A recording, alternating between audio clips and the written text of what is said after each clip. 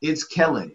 And today, you guys, this woman is a jack of many trades. Endale Edith, coming all the way from Canada, but she's really from Cameroon. So, we're a little biased. We salute the Cameroon flag every day in the office and wait for the positive change that Cameroon will come with. But she is an author.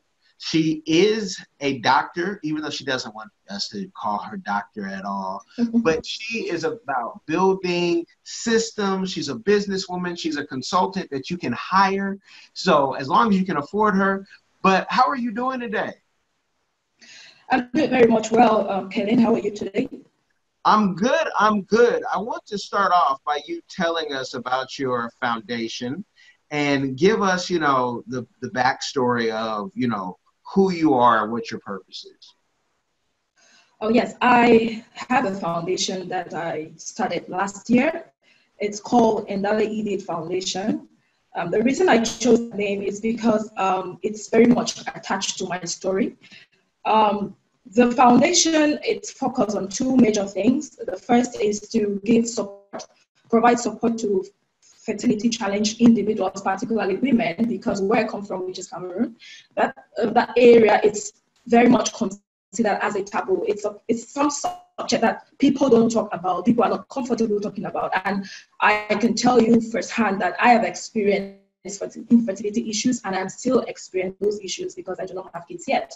So I said to myself, it's a very great idea. It's a good platform to reach as many people as I can through this foundation, to educate a lot of families, educate a lot of couples and women that it is not a death sentence and they could actually, get a way out of it. I'm a Christian. I believe in God. I believe in praying. You can pray out and you have a miracle. You could also go to church. You could also go to the hospital to get checked. And it's not a death sentence, like I said earlier, because back home in Cameroon, when a couple doesn't have kids, it's like you've killed the whole nation. You get blamed, you're not treated properly, you're like an outcast, and people call you a witch. Sometimes they feel that it's because you were very promiscuous growing up. You must have tampered with your reproductive system in one way or the other. So I'm trying to break the stigma that is associated with infertility. That is one of the major reasons of the foundation. The second part of it is for vulnerable children, protecting them, particularly against child abuse. Now, when I talk about abuse, it's wide. I focus more on sexual abuse because it has a more stronger effect, negative effect on the individual, on the child. So sexual abuse, these things happen in Cameroon, but nobody talks about them. There's this culture of blaming the victim. Parents are not comfortable to tell the child, this just has to end the family. Nobody should know about this. And you find out that this child grows up really dysfunctional, can't do anything in society, is hurt, traumatized. And mental health too is an issue. In Cameroon, people don't really believe in mental health issues. Or if you tell them that you are having anxiety or you're depressed, you are seen as somebody that is weak. If you are in the church setting, they will say you're demonized or you're possessed with demons. So those are areas where I really want to work on. I'm bringing those areas back home to Cameroon so that they can see that it's something that we really need to spend time on. We have to talk about these things. Nobody talks about them, nothing's going to be done. So that's the whole idea about this foundation. There seems to be so much pressure on, especially African women, but I even know some men who, if they don't get married by a certain age, and I know, culturally, outside of America, there's so many cultures, if you don't get married, if you don't have this, these old ways of you have to have this or you're a witch, what can we do, those of us who do have children? Because I notice that a lot of people that have children don't like their children. A lot of people in America, in the West, I say, seem to be burdened by their children. And I take my kids everywhere. They're like, people say, wow, you bring them to business meetings and everything? I say, yeah, they're like, my entourage, if they need be. But what can we do to stop this? Because to me, it's cruel. Everyone doesn't have to have children. Everyone doesn't have to be married if they don't want to be. You see people, in quarantine beating up their spouse. So what can we do to help support this initiative? That's a very good question, Kellen. There are so many things that we can do. The first thing is to educate people. You know, when people have the wrong mindset, it downplays on us. People believe like some of the things that you mentioned, you need to be married at a certain age. And when you get married, you go visit your in-laws. The first thing they do when you're at the door is to look at your tummy. Or is she pregnant? You know, it has to do with ignorance. It has to do with culture. We need to have a culture shift. We need to make people understand that you mustn't get married at a certain time. You should get married when you're ready. And marriage is not meant for everybody. You don't have to be fulfilled in life because you're married. And you don't also have to be fulfilled because you have a child. It's a personal thing. If you want to have a child, you go for it. If you're struggling to have a child, you should learn to, you know, while you're on the journey to have a child, you should learn to accept certain situations, and your life needs to go on. So the first thing that we need to do is to educate a lot of these people that, you know, it's not a death sentence. It's not something that you must have in life for you to be labeled as being successful. So a lot of awareness has to go on. Seminars, conferences. I mean, that's what the foundation is all about. Going to various groups and talk about these things or topics that people shy away from. So education is one of them.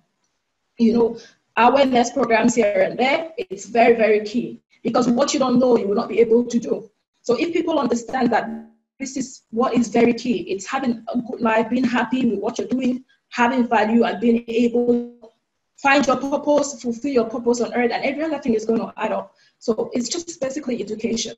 No matter how long it takes, people have to keep speaking. We have to keep talking. We have to have our voices held out there. People have to talk. There are many platforms like your platform. It's giving me an opportunity to talk about it. So we need to get on so many platforms as we can to talk about these issues. I mean, people understand that your life could go on even when you're not married or if you don't have kids. Okay. And I'm just going to take a break real quick. Where's your microphone set up? I see you don't have a lapel mic on. Well, I have. Can you hear me? Or you're having difficulties to hear me? I hear you, and it's not terrible, but I can hear like the wind, and I just curious because I was looking. I'm like, does she have a lapel mic, or is she hitting the microphone? I see your hand, so it doesn't look like. But if you're able to adjust it, the show must go on, and I'm going to edit this part, out in a flow. But I have something to that. Yeah, just adjust if you can, but I hear you. Now, in Cameroon, and without me saying names and putting people out there, is it better for you to have a child and not have a husband, and then they call you a shawu, and you don't, like, sometimes things don't always connect. So is it to find any husband? Because I think I found some men who find any woman that will do just so they won't be labeled an ashawu themselves, even though men very rarely are given that title, which, folks, it's a hoe or, a hussy, for those of you who don't like that other language, or a prostitute, really.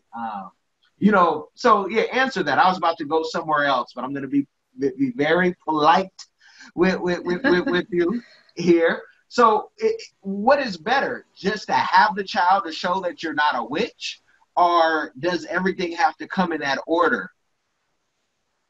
Well, to answer that question, I would, as a Christian, I think I would go with what God has in store for me.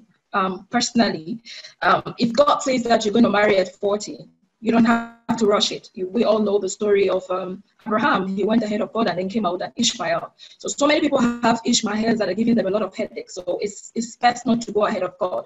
If he says that you're going to get married at 40, so when you're 35, you don't have to do everything possible to get married, because you might be marrying the wrong person. And I am a divorcee, so I can tell you what it means to marry wrong.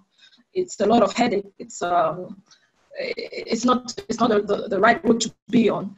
So there is not that is better than the other. The bottom line is to be able to know who you are, know your values, know where you're headed in life, know what you want. And there is nothing in life that you can have peace for if you get them out of desperation. So be on your timeline, be on your calendar, do what you're supposed to do, and then with time, everything is going to fall into place. If it's as a Christian, it's advisable that you marry first, and then after marriage, you can start having kids. But if you find out that the marriage is not coming, it's not and then you choose to have a child, as long as you have the conviction that that's what you're supposed to do, or you have the peace in doing that, then you could go ahead with that. But the better option would be to wait on God, have your husband or your wife, and then you can have your kids. Okay, which is a message that, I definitely push because it makes things easier. But more and more, Exactly. more and more I'm told that's the old way of doing things. And, people have tubes and all type of devices that I'm really not hip to. I don't know everything. And, they're saying you don't need that. And if you want a baby, you can have a baby. Now, when you're making a foundation of this and, making it, you need money to do that. And I'm trying to think of someone listening right now and saying, wow, I love this cause. I have a cause of my own. How do I fund my foundation? Is it all in grants by the government or private capital? How have you gone about funding this and pushing it? Okay, like I said earlier, the foundation was created last year. Mm-hmm. March 2019 to be precise. So from that time till now, it's been self-funded. So, when you get involved into something, first of all, it's the passion that gets you there. And then when you're on it, you can now start learning other things. And then I got to realize that there are so many activities lined up that I have to carry out, but I am limited in terms of funding. So I do what I can do with what I have in terms of financial capability. And at the same time, I try as much as possible to discuss some of the projects that we have with friends and family. Right now, the foundation, though it's a year old, has a website. We are still working on the website, particularly on the section that where you can actually do your donations. So because of that, we have to be in right standing with the law. The foundation was registered in Cameroon, but if I have to receive donations from people out of Cameroon, I need to make sure that I have a number that will be given to me by the government for the major reason of main reason of tax returns. Because if the donations are made, it gets into a Canadian bank account. So we are working on that, and I'm sure that once everything is up and running, we will give out all the information that is necessary. So, but for now, it's self-funded. Sometimes we do receive gifts from family members, friends, but mainly it's been self-funded. Okay, and folks, this is important because if you go to her website, which I like your website, and you can even go to the Instagram, you'll see posts of talking about child abuse and saying no to rape. Like, in my mind, I'm like, who would ever say yes? The fact that we live in a world, and it's always been like this before we were here, that you have to say no to a thing like rape is just asinine. And I say that because I've worked with abused children and even adults. And it's the reason why I take my kids everywhere. Everyone can't watch them. And I think we need to put more money while everyone's, protesting and rioting and self-quarantining. We have to remember somebody's quarantining on lockdown with somebody who's abusing them. And that, to me, I mean, I'll be honest, don't say anything, but I don't want a trial for some people in these things. I almost want to get the call myself, and me and myself or two other people will come and we'll hold court right there. I have no tolerance for abuse of any kind. Like it just doesn't make sense. And I've seen the effects of it. What can we do, whether it's in Cameroon or the West, law-wise? Because you'll be a lot nicer than me.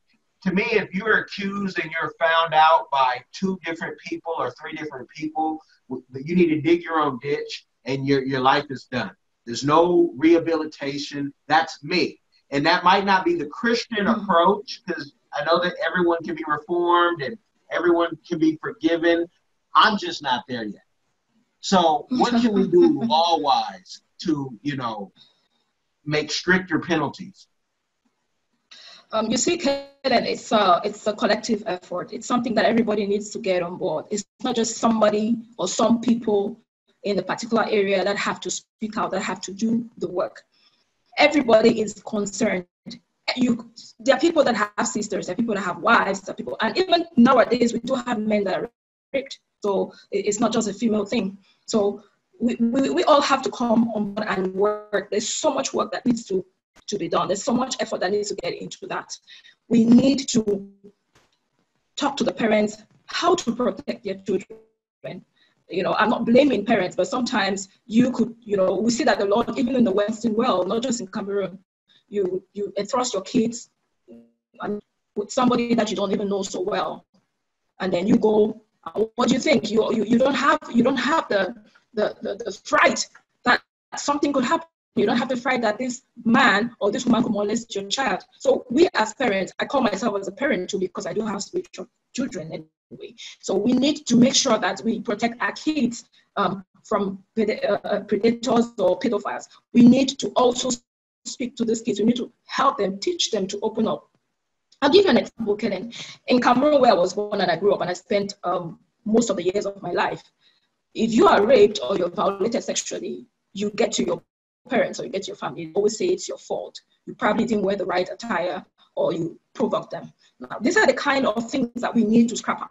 These are the kind of things that we need to let those children know that we are standing there for them. Because if I already envisage that if I come to you, I'm just using an example, Kellen is my dad, and I go to Kellen and tell him, okay, this uncle over there has been making advances or he's touching me in some private areas. And my dad, who happens to be Kellen in this case, tells me, what did you go there to do? Do you think I will ever be comfortable to open up to my father? Of course not. So we need to create the right environment and atmosphere for these children to be able to open up, to speak to their parents, speak to their guidance.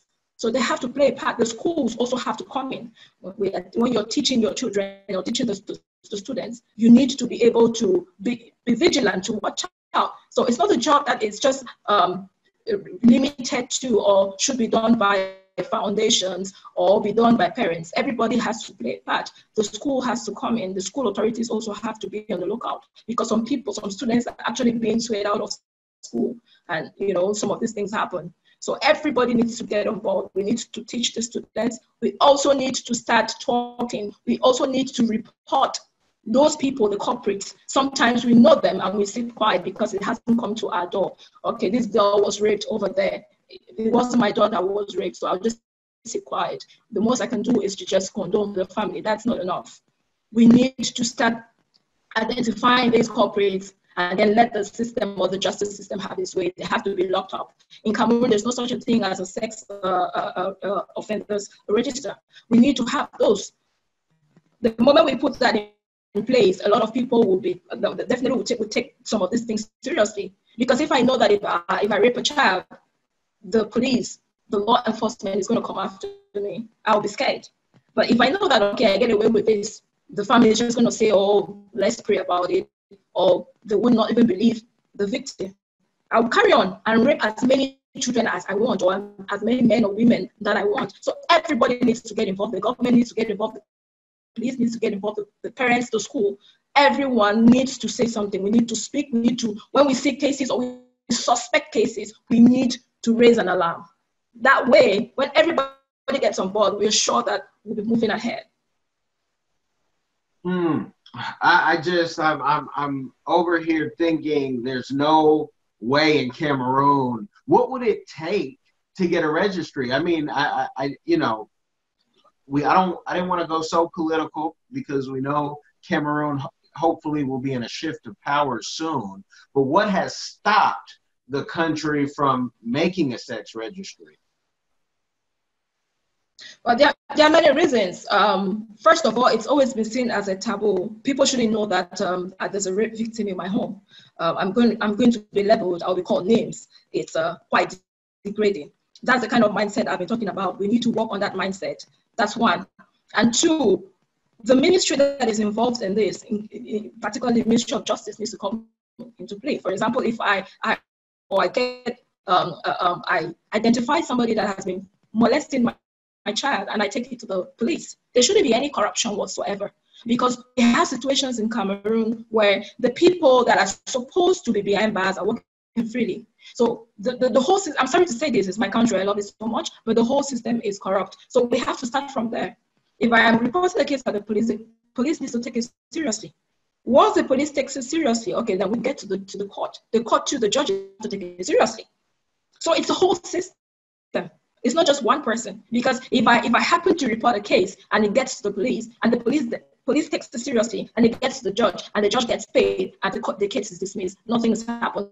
At the end of the day, the victim gets traumatized because he or she will be seeing the culprit or the perpetrator moving around freely. And you and I can imagine the number of other cases that may come up after. So everybody needs to get involved, starting from the police. There should be no corruption whatsoever. That's the first stage. Kicking out corruption. But as long as there's corruption, no matter what we do, even as a foundation, there's always going to be blockages all over the place. You know what I mean? So it's very important. Yes, and it is that's frustrating because because it's not maybe happening to somebody who could make that happen, make that department put money towards that. That is definitely frustrating, but it's a problem that is a global problem.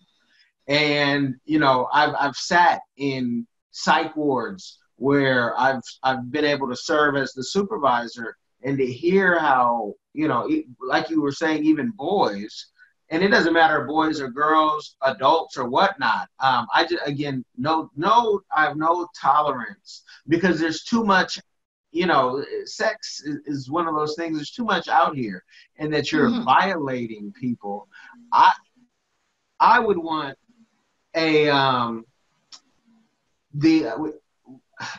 I can't even talk because I'd want the shoot first boys in Cameroon to handle these situations.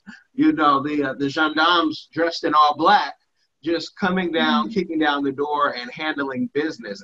Again, chopping off even an arm, a bangala, it wouldn't even be enough for me because they will still find a way, it's proven, to violate somebody if they're not taken out, period, point blank. Having it be a global initiative, many people, in your situation would reach out to like the Bill and Melinda Gates Foundation or big, people who fund these type of initiatives.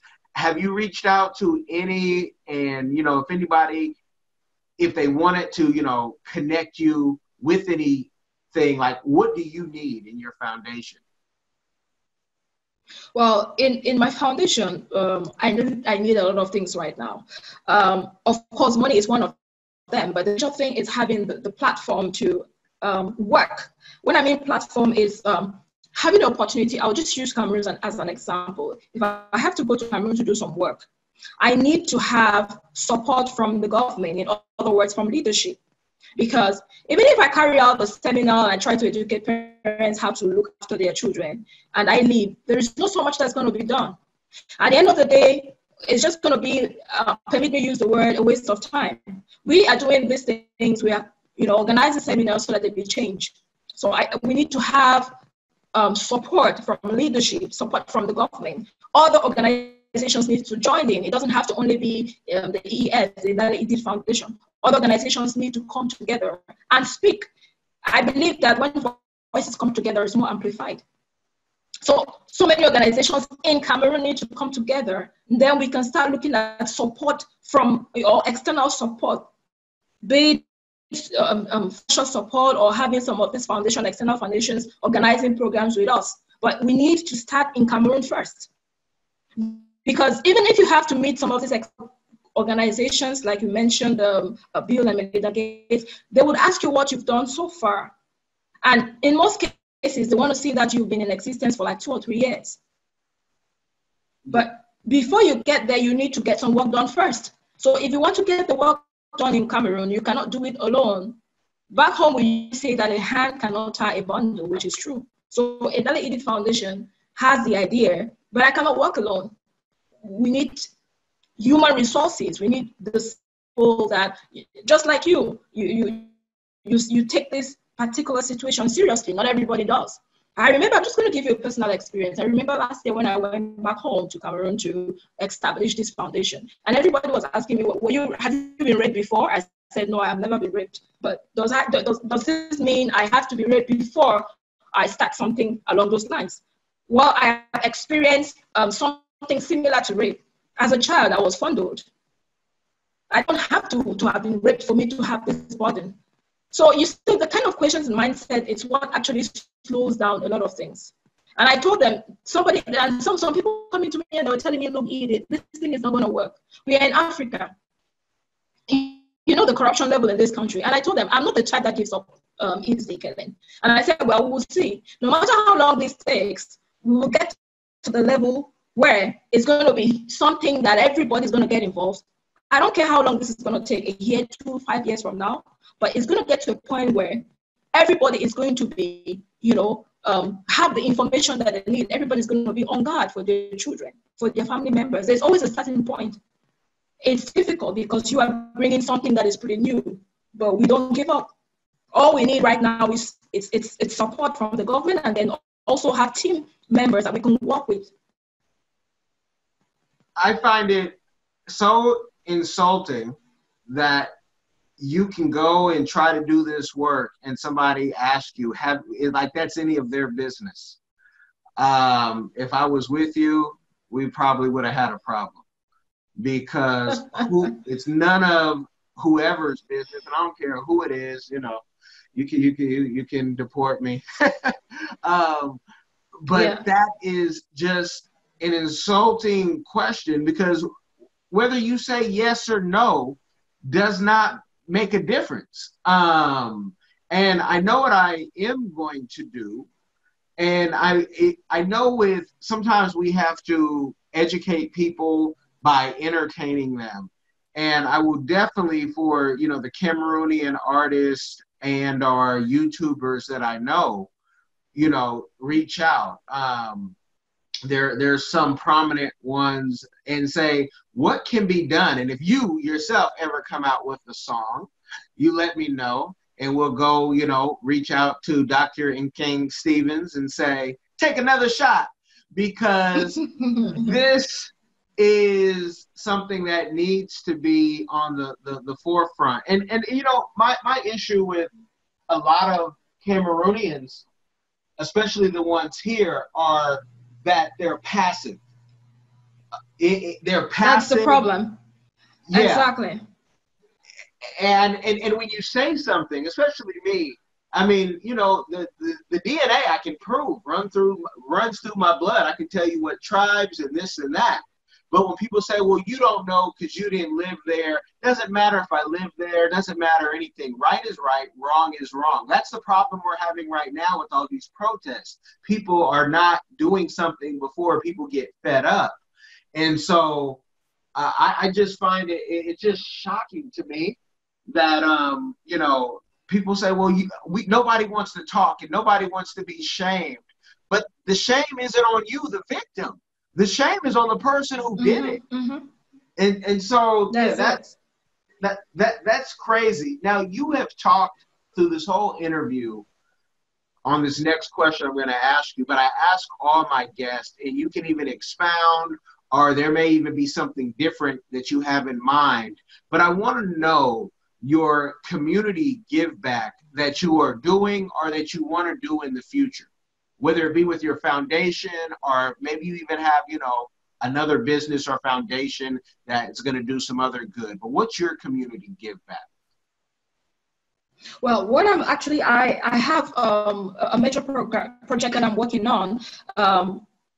It's to build an institution, not necessarily a physical one, but have an institution where we have people that, the institution is going to be involved in so many activities. One of the activities will be research, making sure that we identify people that have experienced abuse in one way or the other, or those that are struggling with infertility, bring them on to the center, or let's say physical center, counsel them, assist them financially. Now, going back to infertility issues, there are so many people that want to try the other way, like artificial insemination, or IVF, but they do not have the right funding amount to do that because it's quite expensive in some parts of the world.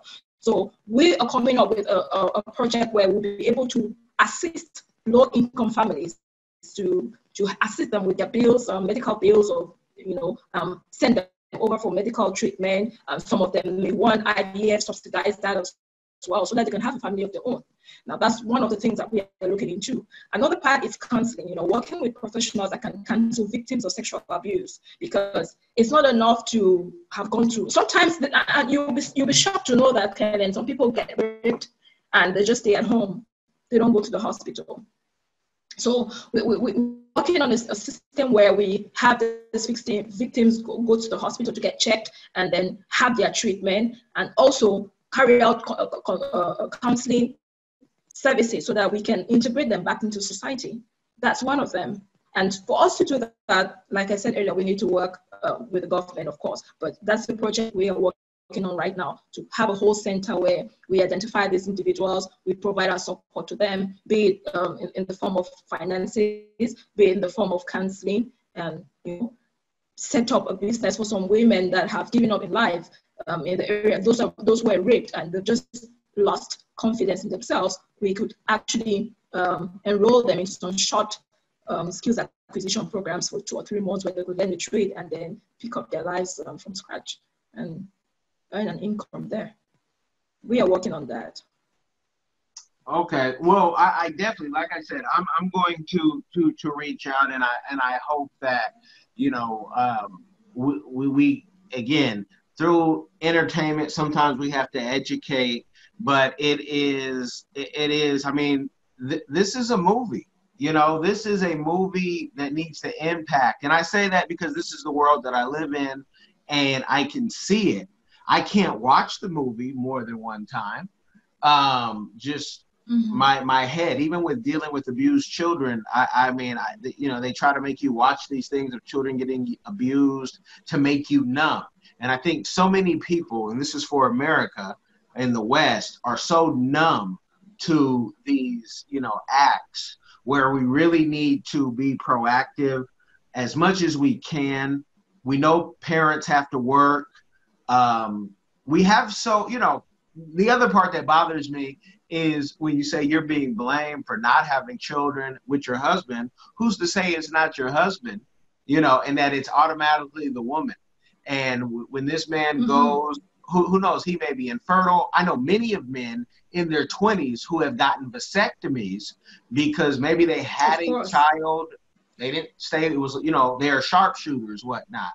And they had a child in their 20s, so they get snipped, and then they don't tell the woman at all. And they live their life like this. And it's like, you're a liar and very deceptive.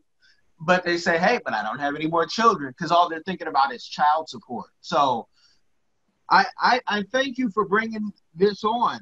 I can't even take any more of this conversation, because I just want to say, point them out.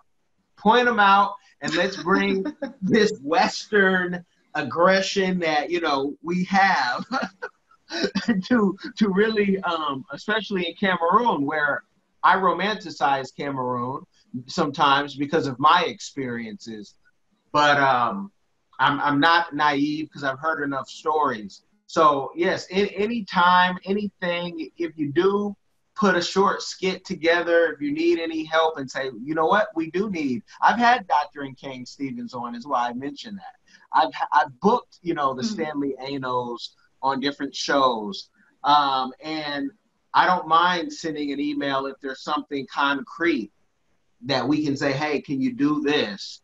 And if it's going to cost this, what is it going to cost? I think of like We Are the World back in the day. I know you're too young to remember this, but Michael Jackson and all these people. Oh my God. Singing We Are the World, and they raise money for AIDS, but we need to do something too for this abuse. And I know I'm not the person to spearhead it, because my reaction is I mean what I say on that. A court doesn't need to deal with this but once. and that's all we have to do. So I thank you for coming on. The links, people, will be in the description box. Excuse me for being flustered, but this is a topic that I can't tell you how many victims of abuse that I have seen that I've actually had to counsel on a very short, on a very, talking with the parents who might have been the abuser and the child. And I'm not a counselor, but I am a counselor. And it frustrated me then. It got me in trouble at some times because I don't know how to hold my tongue always. And I'll leave it at that. So thank you for coming on. Peace and blessings. Thank you. Thank you so much for having me. And I do not take this opportunity for granted, Kevin.